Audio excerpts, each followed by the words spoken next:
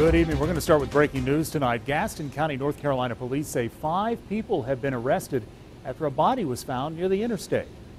The sheriff says that Kenneth Black, also known as Kenneth Pilgrim, was killed in Gaston County, North Carolina, and his body was dumped in Cherokee County.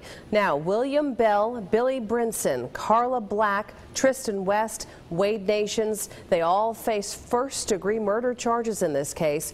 Carla Black is from Blacksburg and the others are from Gastonia. The body was found by a DOT worker last week on Shaman Road near Interstate 85.